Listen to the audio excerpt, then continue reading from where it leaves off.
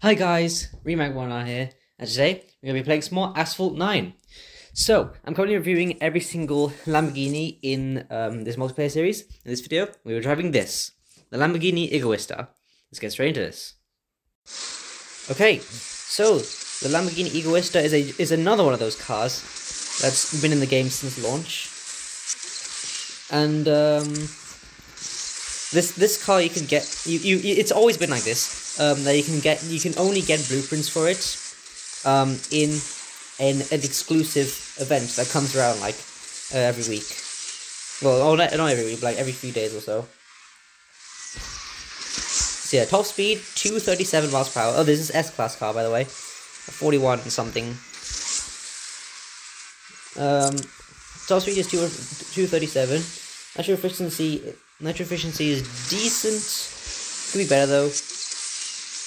And handling is kind of stiff. So it's not, again, decent.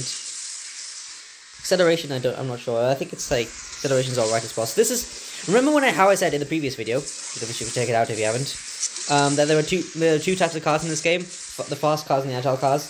Well, there's actually a third group of cars called which is just like the ones in between, like the all-rounders, let's call them. And they're kind of a mixture of fast and agile. And I think the Eggoista is probably one of those. Oh, just barely came in 5th there. Yeah, Eggoista rank and S-Class rank 42-13 and not 41 like I said earlier. And as an all-rounder, all-rounders are just alright. This one's slightly on the better end of the spectrum in terms of all-rounders. Still not anything great though. Like in S-Class, definitely nothing great. It's kind of on the low end of S-Class, if you ask me. Really wide there. Okay, we're back with the group, but we're in last, which is not great. Okay, well now we're definitely going to be in last. So I made another silly mistake. But I really should turn up the brightness. I can't barely see. Well, let's see. Oh, this car. Yeah, it's kind of stiff. It's again one of those cars that just kind of feels stiff at times. Oh my god, stop sliding! Maintain your speed, please, Eggoista.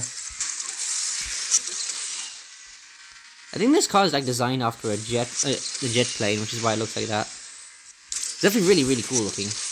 We'll say that. Okay, final race here. We're on the same track again. Let's see if we can improve this time around.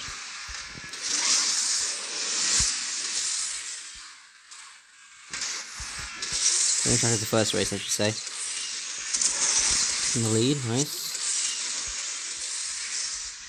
Not flat spin here. Let's try and maintain speed. But flat spinning here instead to gain nitro.